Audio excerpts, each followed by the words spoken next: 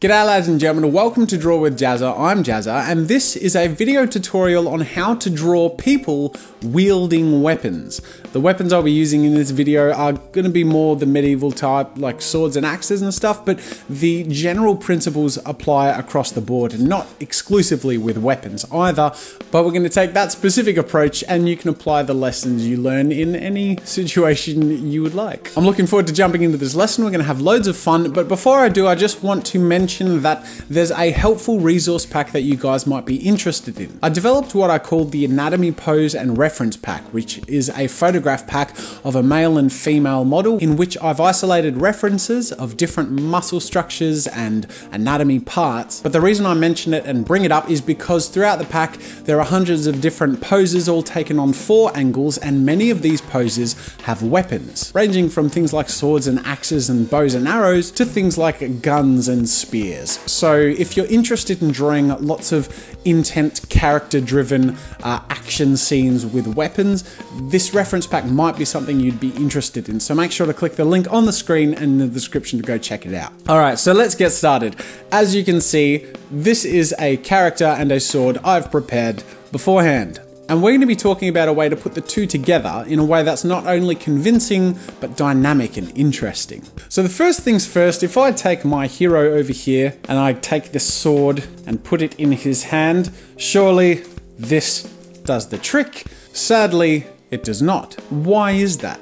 Well, there are a lot of elements to it. It's not a simple equation when you're drawing a hero with a weapon. It's not a simple 1 + 2, man plus sword, job done. It's a bit more of a complex equation involving things like weight distribution and intention of movement. So before I take time to go through those things individually, I'm just going to give an example on this image as to what I mean. 1. Weight distribution.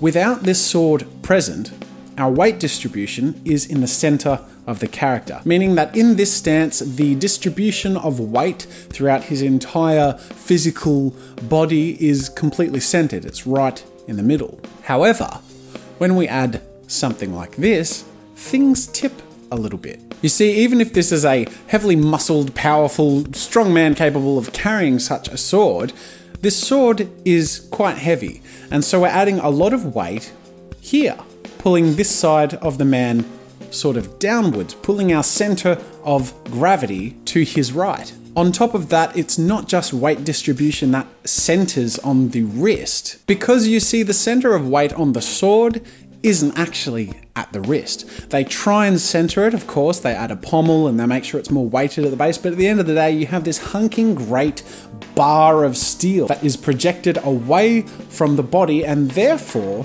you have all this weight all the way along here at quite a distance away from his center of gravity, further pulling him down.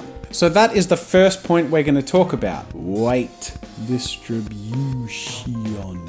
I have terrible handwriting. The next thing we're going to be discussing is the intention of movement. As you can see, our character here doesn't seem to be going to or from any particular position. His shoulders are completely square, his arms don't seem to be moving in any direction. His torso is completely straight and aligned with what his normal center of gravity would be were he not holding a weapon. His legs are completely straight and not indicating any sense of movement, whether it be walking to a particular position or resting or crouching ready for a strike or anything like that. So another one of those main points we're going to be discussing is the intention of movement. And then finally, the last thing we're going to discuss are dynamic elements. And as you can see, this pose and image completely lacks them. Everything is completely front on. There is absolutely no foreshortening. There's no sense of anything impending. There's no challenge in the art itself. If I hide all my notes here and we just look at this, if we saw this as an image, it would perhaps make a character concept sketch. But if we're actually trying to depict an interesting scene, it completely fails to do so. So the third thing we're going to discuss is how to add elements of interest to whatever scenes you depict using action. So to illustrate the first point, which is weight distribution, I've made 2 copies of our hero here, and I'm going to erase the large part of the sword because it does take up a lot of space, and you can use your imagination to fill in the idea that it's a very long, heavy object. And what I'm going to do is leave the character on my left here as a point of reference so you can see how the original pose looked, and I'm going to alter the character on my right using elements of weight distribution. So first things first, we know that the center of gravity is no longer in the dead center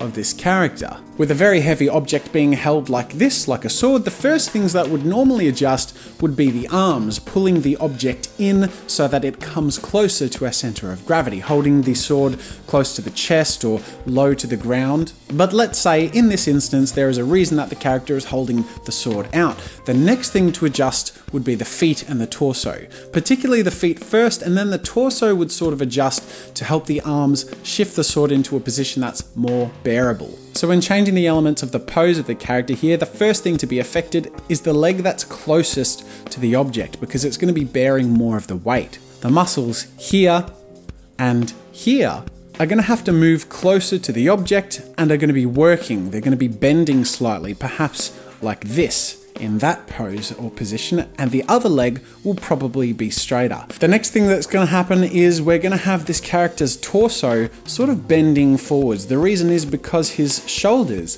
are going to be adjusting.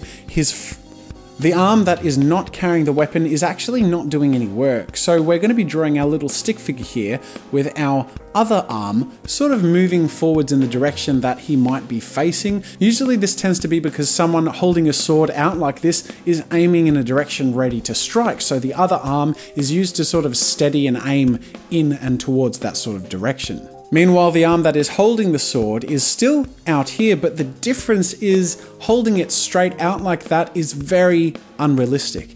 Unless in the middle of a strike motion or at the very end of a strike motion, it's unlikely that someone's going to be holding a sword with a completely straight arm out like that. So the next thing that we do is bring the arm in. Similar to how we have the leg that's holding more of the weight using its muscles by having it sort of bent and having the muscles bear the weight, we're going to have the arm bent as well. And then we draw the head in whatever position we see reasonable, but as you can see, the entire pose is now lower to the ground than when he was standing straight and tall, and that's because the entire body is locked in and engaged to bearing the weight of this heavy object. Might even pull the leg across a little bit, and we can note that there are 2 more things that are happening here. We have an arc of motion in the whole body, which is adding a sense of action, which is following this sort of curve here. It's like everything's sort of being pulled back, almost like the bow of a bow and arrow. And then the other thing that's happening is the center of gravity is now positioned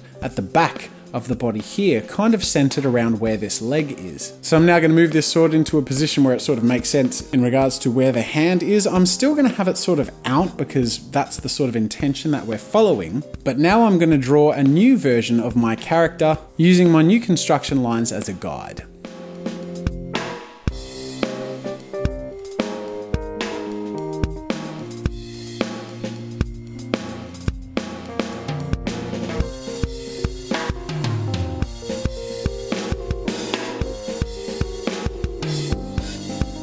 So as you can see with my new example on the right here, we have a clear arc of motion which brings interest to the piece. We also have a new center of gravity which gives a much more interesting and clear sense of weight, of a physicality to our piece. Weight distribution as an element in an image affects a few things. It affects where you place limbs and how you pose your character to make it look believable, make it look like they're holding a weapon or whatever they're holding. And it also affects the way the muscles are working, because every muscle has a very specific function, and in this situation, this character's left arm and leg aren't doing that much work, but his right arm and leg are doing a lot of work because there's a lot of weight bearing on this leg here, and then there's a lot of work done with the arm, in particular with the shoulder, holding the arm and the weight of the sword up, and then also in the forearm, which is going to be doing a lot of work in gripping the sword itself.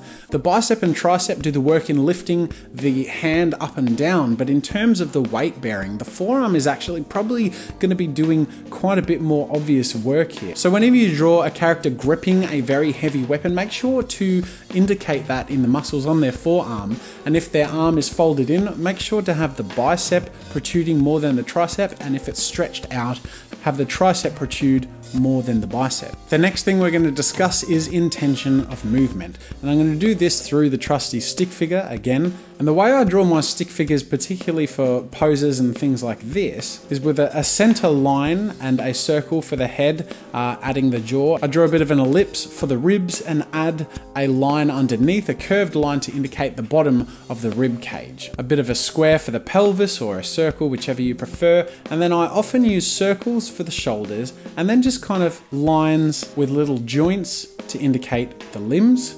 And then for the hands and feet, I just use little blocks. Now doing this enables me to very simply kind of gauge if elements of a pose is working before I do much work on it. It also enables me to demonstrate some clear comparisons in doing this with you today. So I'm going to bring my initial character over here on the left just as a point of reference, and I'm then going to create a few different poses and discuss intention of movement, and then we're going to incorporate the previous thing we discussed in the weight distribution. So let's start off with something really simple. In terms of intention of movement, let's pretend we have some sort of a warrior marching towards an enemy, not yet ready to strike, but with a bit of a serious intention and a combat readiness. Something that works really well is to use an arc of motion, and we saw this sort of in action in our previous example here. An arc of motion is an indication of direction and movement just simply in a single stroke or line, and that can be an extreme stroke or line, or it can be a really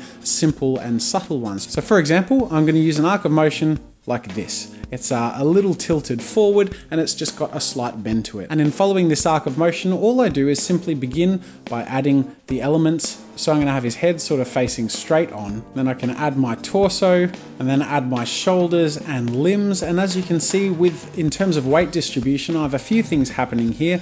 I have my right arm, which is going to be holding the weapon higher than the left arm. So the shoulder is pulled up, and that's because it's bearing weight. And my left arm is sort of aimed forwards just to help with that direction of movement. Another thing that you may notice is that in terms of weight distribution, let's say I have my character holding the sword like this, the weight distribution is still pretty low and kind of forward because the character is leaning and walking forward. So it helps give that intention of motion, knowing that the weight distribution is centered sort of around here at this point, simply because the motion is moving forward. The weight is sort of giving some momentum in that direction.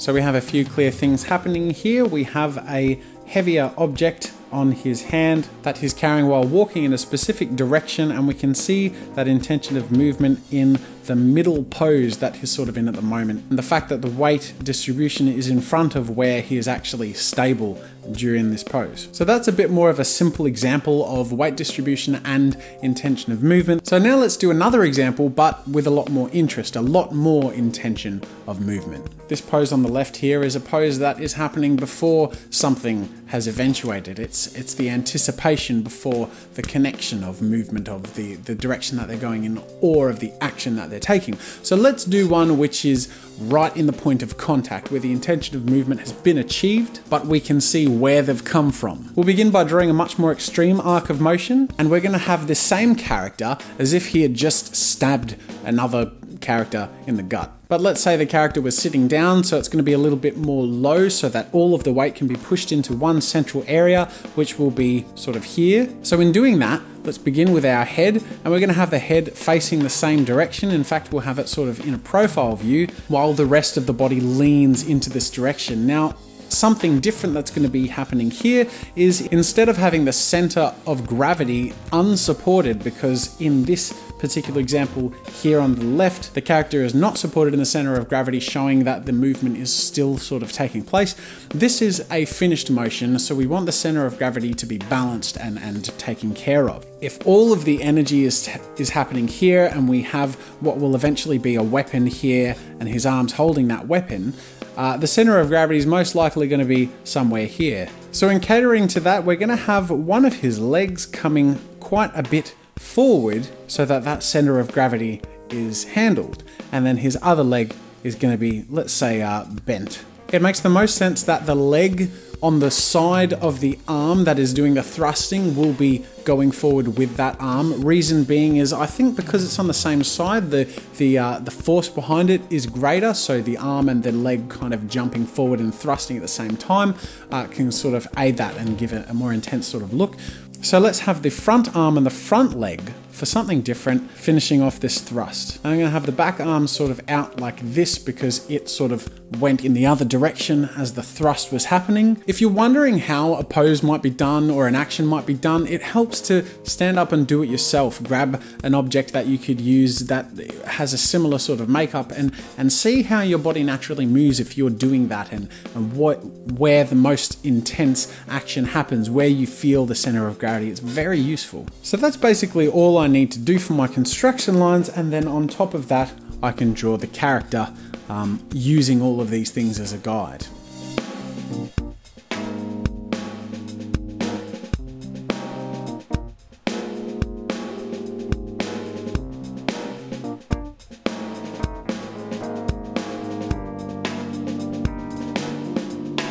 So we have a finished sort of rough pose. It's still, you know, sketchy and we're just kind of getting the general idea. But as you can see, our first pose that we have here on the left looks quite incomplete because it's in the middle of the intended movement.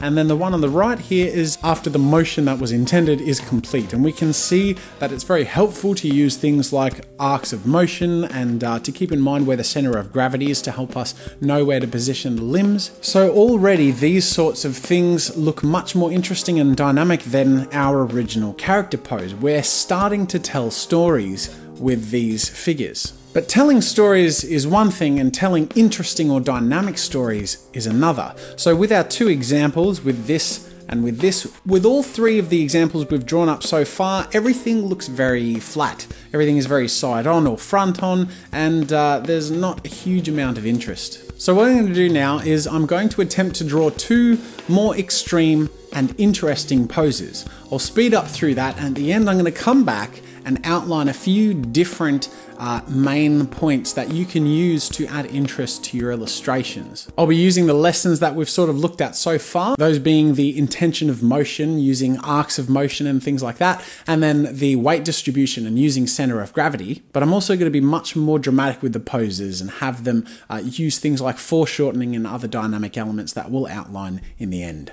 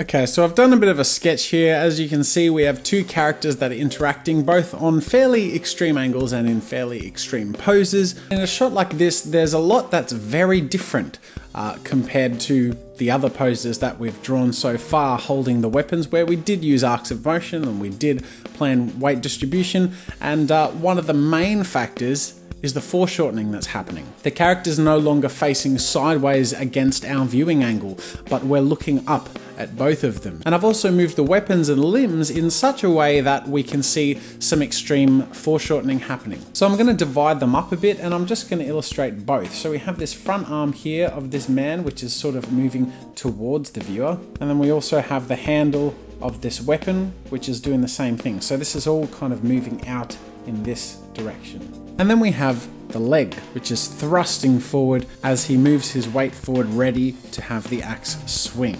So they are the two main elements that are really coming towards us. But then in the flip side, we have this leg here, which is moving away from the player. So we actually don't see much of it. It's on a bit of an extreme tilted angle. So it's all kind of bunched up there and quite shadowy, which is quite useful to use if you cover it in shadow when you don't see much of it. And then we have this axe here at the back as well. And we do have a bit of that perspective going on here, but the main focus of it is sort of pulled away from the viewer. Same here, we're seeing the limb go off into the distance. So what about with this woman here? We don't have a huge amount of forward foreshortening. There is a little bit going on here in this arm and here with this leg in terms of things going in the direction of the viewer. But then for the most part, we have this leg, which is being pulled off into the distance. And then we have this arm, which is further back, but it's not really on a perspective angle. What really is though, is this arm and hand, which you don't even really see much of because both of them are pulling away from the viewer. So those are the major examples of the foreshortening and the perspective that is used on these characters to make it a lot more dynamic, to sort of pop out a bit more. There are other things as well. We can use things like motion or blurring on the weapons or on certain limbs to add a sense of drama and a sense of speed. And then of course having an area of effect of the motion. So for example, rather than having just the weapon swinging, having the hair kind of flowing in a way that looks like it's kind of moving in that direction as well, that there's this oversensing arc of motion that's carrying on throughout the entire pose. So anyway, that's all I'm going to talk about in this video. Just to recap, we talked about things like weight distribution and then used things like arcs of motion to create our sense of intention in the movement. And then finally, we added dynamic elements of perspective and of foreshortening to bring it all together, while making sure to keep in mind weight distribution and our arcs of motion. So there you go, ladies and gentlemen. It's been a bit of a long one, but that is my video on drawing characters with weapons. I hope you enjoyed it. You guys voted on having this video tutorial, and if you want to vote on what the next tutorial subject will be, make sure to click the link on the description and go vote now. Once again, and as usual, the reference file for this tutorial is for free in the description. You can click that as well. And if you're interested, once again, go check out the anatomy reference and pose pack so you can use all those visual examples to practice and create different dynamic poses of your own. So thanks for joining me, ladies and gentlemen, and until next time, I'll see you later. Thanks for watching. If you enjoyed this video, subscribe to my channel to see new content every week. Check out more of my stuff by clicking the annotations over there. You can get the reference files for this tutorial by clicking the link in the description, and if you want the reference files for all the tutorials I've ever made, check out the tutorial archive. If you're looking for a great place to collaborate, explore, or share your own content, head over to newgrounds.com. That's it for now, and until next time, see you later.